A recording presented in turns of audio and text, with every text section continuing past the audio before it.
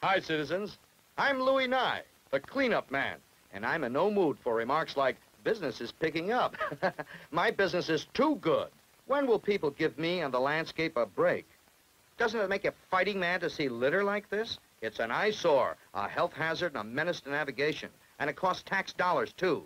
There are containers like this along waterways and highways and recreation areas, on beaches, and on many city streets. Use them. Our roads and waterways and parks belong to all of us. Don't throw trash away. Stow it away, Mac. Hold everything for the nearest litter basket.